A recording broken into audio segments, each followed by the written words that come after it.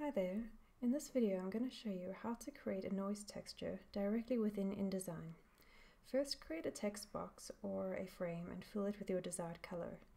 Then go up to Object, Effects, Inner Glow. If you have your preview selected, you'll see a thin inner glow around the perimeter of your text box. With inner glow selected, change your source from edge to center. Then to get rid of this darkening around the edge here, change your size to 0. You can add your noise using the slider here, and you can add in as much as you want.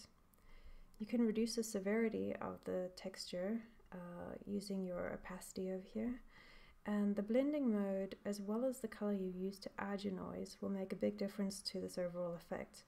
So if I change my swatch to a darker color and change the mode to multiply, you'll see the effect is totally different.